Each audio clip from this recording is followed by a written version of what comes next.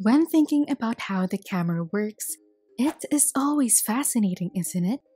That with just a single click, you get to have your own two-dimensional version that you can easily develop onto your paper or anywhere else.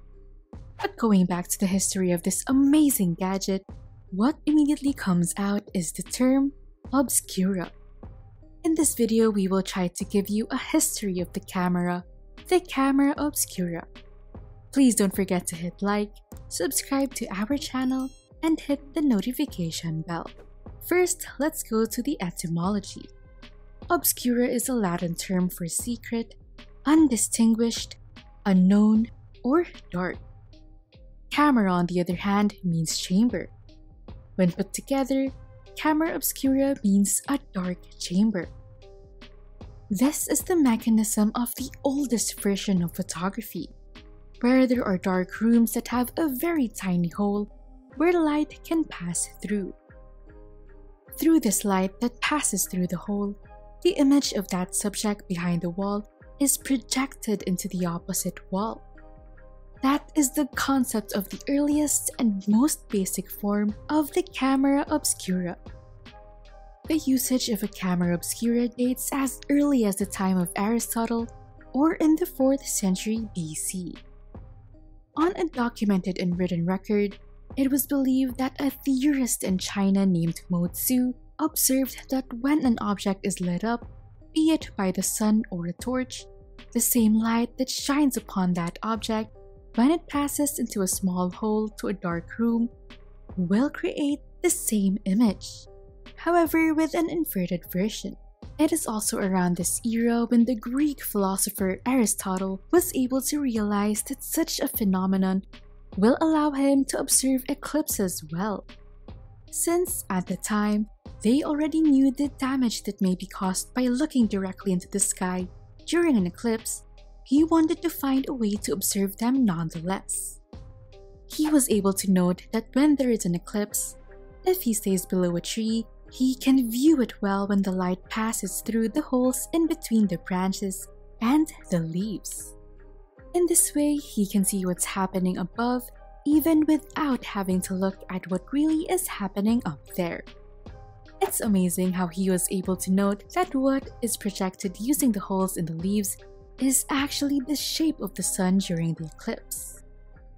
With these observations, a lot of experiments were then formed to test out these theories and to apply its context into an invention. The experiments revolved around light and a small hole. As a source, they used the sun, fire using torches, and other sources of light. However, there was still a failure to make use of these theories and combinations because none of them were able to figure out the use of a surface where the image can be projected. There was this lacking factor until Alhazen, who was a brilliant scientist in the 11th century, was able to invent the first ever camera obscura as well as the pinhole camera. His most famous work is the theory of light. In the old times, it was believed that the human eye is the source of light.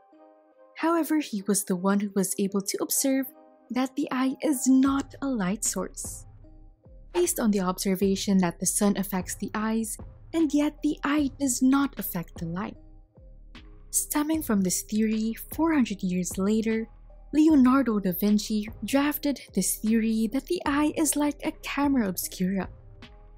To this date, such comparison is still often cited in many science references because the hole in the dark chamber is the eye's pupil, while the surface where the image shall be reflected is the retina. Branching out from this neat comparison of the eye versus the camera, years later, the camera obscura is improved by adding a lens in the area where the light enters the pinhole. Which makes sense because the eye is also made of a convex lens. This lens allows the eye to focus on objects that can be clearly reflected in the retina. Years later, in 1604, the term camera obscura was first used. At this time, because of the wide studies on light, as well as the camera and its comparison with the human eye, developments and inventions were made more often than before, when you'd have to wait for hundreds of centuries for new discoveries.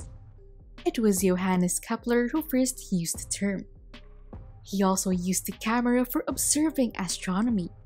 He also created a version that he can easily bring anywhere he went to study more about stars and astronomy. During the 1800s, camera obscuras became a popular attraction, so they created a larger version so that groups of people can experience and use it together. There is even a tourist attraction in Edinburgh which gives the people a chance to observe the different happenings in a camera obscura through the observatory. We've definitely gotten a long way when it comes to imaging. From the first camera obscura, to the first photograph, to the first mass photography, to SLRs and digicams, instant Polaroid cameras, and even the current camera phones. Up until now, there are still a lot of camera obscuras all around the world and are even placed in famous destinations for you to enjoy. After all, it is a history of the camera. Knowing how the camera obscura came about, and especially how it works, will help you appreciate the gadget you currently hold with you. You get to be more amazed by each click and shot you take of your subject. Now, you get the highest form of imaging technology in your hands. A good set of options for cameras and a wide array of amazing lenses. So you get to be mesmerized by the fact that all it took, way back, is a dark chamber and a small hole. Hope you had fun and learned a lot from this video. If you did, please don't forget to hit the like button.